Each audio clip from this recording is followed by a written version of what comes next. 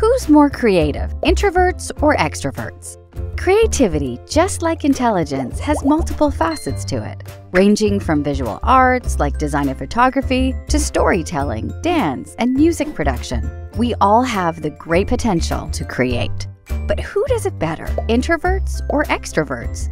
And more importantly, does personality really affect one's ability to be the next creative prodigy? Let's find out and see.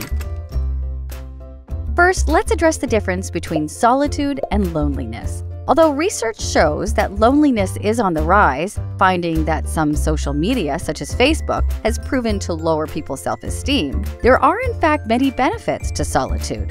Loneliness doesn't necessarily stem from physical isolation. Some people can experience loneliness just from being in a room full of people. Instead, it's a painful gap that grows between the further we emotionally retreat from others.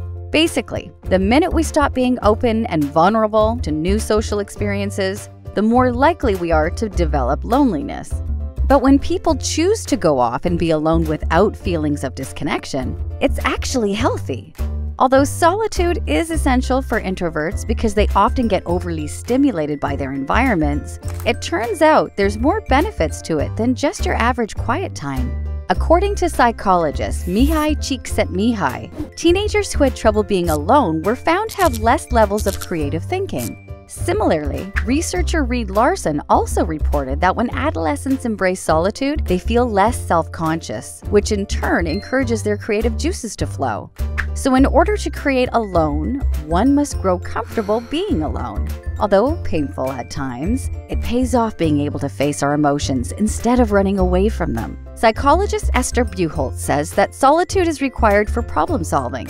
We might feel inspired and pick up helpful information when we participate with others, but it's only from alone time that we can come up with answers. This is why many artists and writers prefer to work alone. Steve Wozniak, co-founder of Apple, believes that corporate environments only make them feel stifled, whereas inventing ideas alone allows them to feel in control.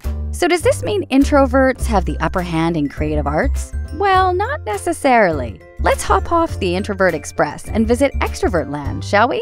Extroverts might not be as introspective as introverts, which can cause them to miss details introverts are likely to notice and analyze, but they excel in group sessions of brainstorming, which can help corporate companies to grow and succeed. Quick to initiate ideas and turn them into action plans, they also make great doers. So instead of leaving their ideas in a passive state, they are stimulated by projects and back-and-forth communication that keeps the process running smoothly. In conclusion, it turns out the answer isn't always so black and white. Mihai Csikszentmihalyi states, if there is one word that makes creative people different from others, it is the word complexity. Instead of being an individual, they are a multitude. Creative people are both introverted and extroverted, just at different times. They understand that they need to feed off of others to get inspired and come up with new ideas, but they utilize alone time in order to grow them. Are you an introvert, extrovert, or both? What's your creative process? Please share your thoughts with us below. Also, don't forget to subscribe to our channel for more helpful tips and share this video with others. With your help, we can reach more people and provide our support. Thanks for watching.